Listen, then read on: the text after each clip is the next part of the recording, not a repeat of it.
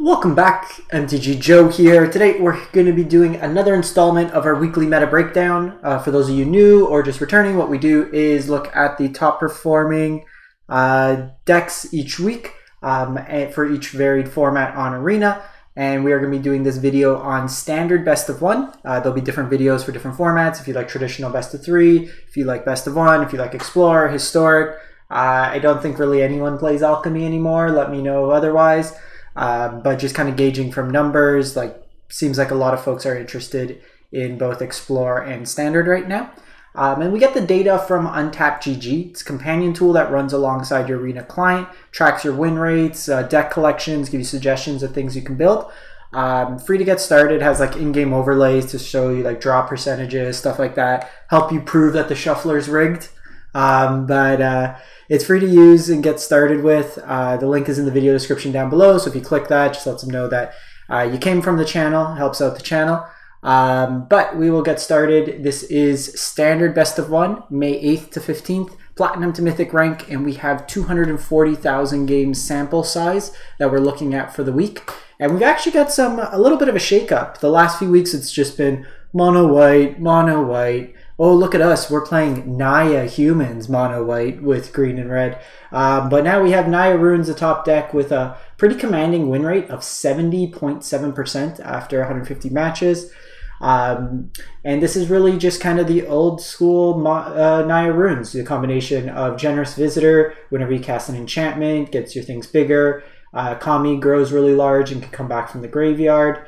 And then you have the combination Jukai Naturalist and Runeforge Champion, which has layers to it that allow you to basically cast any rune in your deck for 0 mana. So then you just kind of storm off. You combine that with Generous Visitor or chapters 2 and 3 of Showdown of the Skalds. You can make really big, hasty lifelinkers with Trample out of nowhere. Commune helps pull together the draw of the deck. Some Valorous Stance has protection or removal. Circle of Confinement has removal. And Touch of the Spirit Realm can be played on offense or defense to get rid of an attacker or blocker, or also to just kind of phase out your creature for a turn. So that's Naya Runes. And then we actually have a new deck this week, which is pretty exciting. It's a Boros Burn deck. Burn, again, loosely in this. It's a Boros mid-range deck.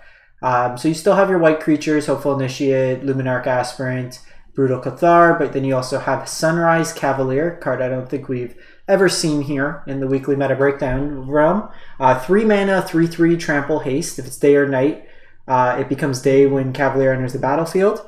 And then whenever day becomes night or night becomes day, you put a 1/1 counter on target creature you control. Pretty decent body to kind of just pair up with Luminarch counters.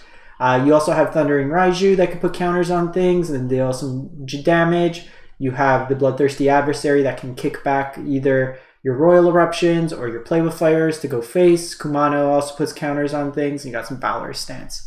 You got some Dens in here as well for creature lands. I would probably just fix the mana base as well. You can play an Eiganjo. You can probably play the Cave of the Frost Dragon as well. I would play the red channel line Sokuzan as well. They're pretty much free to play in these decks, so I would probably go with something like that. Then we have Naya Humans, basically mono white splash for Halana and Alana and Sigarda, Champion of Light. This deck's consistently put up good results in best of one. You know what? I'm being silly. I was supposed to go this way. Sorry about that. So you get the full screen size. Now we're at Naya Humans. Sorry. So you have Halana and Alana, Sigarda, Champion of Light, and kind of go from there. Moving on, we have mono white aggro at a 62.5% win rate. In this version here, really with mono white, what we kind of look at each week to week is their composition of 3 drops. So no elite spellbinders, full of 8 exile effects in the 3 drop slot, full 4 of Redain as well, which is interesting. So you're playing quite a few legendaries, 4 ofs, 4 ofs, 3 ofs, kind of playing into it. No Wandering Emperor, you still have the Legion Angel package. This version's playing a Miria's Call. So it's kind of in a weird spot of looking to go to the late game apparently, but also trying to kill early. This is probably the most weird composition, I would say, is probably the best way. but a little bit odd just in terms of stacking on some of these choices. We've seen Wandering Emperor, we've seen Elite Spellbinder in here, so a couple different cards in these slots. And then just kind of to mention, I'll post all the deck lists in the video description, so you can always pull those from there. Mono Blue Delver, so this is kind of a tempo style deck, 61% win rate, and kind of a cool thing with Untapped like I mentioned. So say I want to build this deck, I am missing 2 out of the 4 Dream Shackle Geist and 2 out of the 4 March of Swirlingness. I have 21 rare wild cards, so you could sync your collection so you can see what you can and can't build. But this is kind of just a tempo style deck. You want to protect the Queen style, so you have like Ascendant Spirit, Delver early. You can protect with like phasing out offense defense, Fading Hope to protect it, Spectral Adversary. So you're kind of like phasing, countering things, and then kind of tapping down your opponent's board to try to get into a lethal position. We have our first installment of Angels, 60%, and this is a Esper version. The blue, you're playing some copies of Negate, Limvala. So really the blues to protect your board from board wipes. Card that I'm really happy to see getting incorporated in these decks, Elspeth Resplendent. This card's amazing. I love it. Just kind of fetching any of your 3-drops or 2-drops permanents, like Giada over, like if you don't kill Giada early, it just, every angel just comes in. It just is a real chonker. I've been mild on the Inspiring Overseer. It's fine just because it doesn't gain you that much life, but it does cycle itself. Righteous Valkyrie, same idea as Giada. It's a must kill at the time. And then Lieza kind of recycles your threats. You got some removal in there. The Furja's Retribution creates a body and then acts as removal in the win con. And then they're playing kind of a collection of lands. So they have the Blight Pathway. They're playing the Sanctum. I don't love the Snarls, to be honest. They play kind of bad with only 4 basics, but Secluded Courtyard as well helped with the mana fixing in the deck. Notably, there are no creature lands in this deck, which seems kind of loose. You are playing the Muria's Call, but I usually like some creature lands in my decks. We got Orzhov Control, 59, 60% win rate, and this is kind of just an ode to the old Blood on the Snow lists. You got your Meat Hooks, your Bloods, kind of the tokeny style version. No Learn board in this one. Kind of playing more of a mid-range. You got Farm Hands to help pull up your mana. Again, it's pretty free, I would think, to play a 4 of. You want to hit your colors because you are trying to do like double block a lot of times with the white splash. But Lulz, Kayas, Sorens. Interesting to see the Edgars come back. We've seen a lot of them move away for Wandering Emperor. Still think overall Wandering Emperor is probably a better fit. There's just a lot of ways to exile in the format now, so Edgar's not as sticky as it once was. It does play around Vanishing Verse, which is nice though. And then we have Mono Green Stompy. There's kind of 2 variations, very similar, with basically a 0.1% win rate difference. And this is kind of nothing really new and exciting. You're still playing the Snowlands for both Blizzard Sprawl and Sculptor. And really with this, you're trying to go up to invoke the Ancients to copy with Eska's Chariot. No Ren in this one, no Vivian.